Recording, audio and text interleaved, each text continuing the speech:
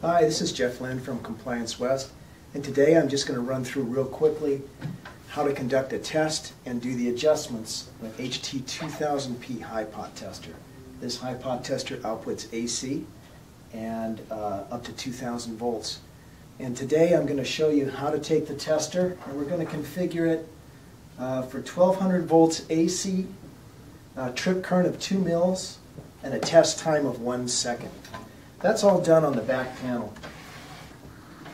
You can see this one here, the middle one, is for test time, the bottom one is for leakage current, and over here is the voltage adjust. The way to do it is to start with the voltage adjust. What you do is you set the timer very high so that the tester will continue to test for a while. And then push the button, push the test button, and you'll see the voltage show up on the front panel. That'll stay the way it is. Now, right now it's a little low. We're going for 1200. So I'm going to put the screwdriver in the voltage adjust and just turn it.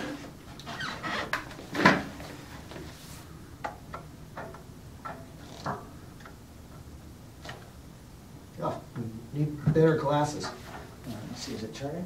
Oh, hold on. Getting old. There we go. It's going to set it for 1200, right? I'm going to go a little bit higher because we're variac controlled, and so line fluctuations will be a factor here. So I always set it maybe just a little bit more. We're going to go, let's just set it for 1235, 1230. That way, if your line sags a little bit during the day, you'll still be at 1200.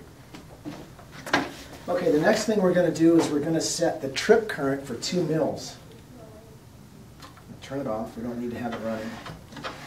The trip current is down here at the bottom. It's called leakage limit. And you do that by turning the knob. And on the front panel, as you turn the knob, you'll see the leakage current show up. That's the leakage current limit. So what we want to do is set it for 2 milliamps. So I'm going the wrong way here. 2...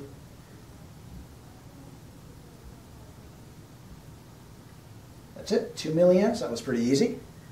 And then we're going to set the test time for 1 second. The test time is controlled here by this center potentiometer, oddly enough called test time. It will show up in seconds. So I'm going to move the middle one. And it will, right now we're at 48 seconds because we set it high to set the voltage. Coming down. There we go, 1 second. Now, every time that you hit the button, it will ramp up to 1200 volts, and then it will hold that 1200 volts for 1 second. It's going to watch for 2 milliamps or less. If it pops over 2 milliamps, you're going to get a failure. So here we go. Push the test button. Ramps up to 1200. That's it. You get all passes. Right now, the ground check and ground open lights are lit because the ground checks, the continuity check is not being done, so that I can do it with nothing connected. But normally you would set the continuity check with this little switch here called ground switch, ground check. You put it in the on position, and what's going to happen is obviously we're going to have a failure when we run this. That shows ground open. Well, that's it. It's pretty simple to set up, pretty simple to use, very simple for the operator to tell whether it's a pass or a fail. I hope you like it. Please give us a call if you have any questions. My name again is Jeff Lind, Compliance West, 800-748-6224. Thank you.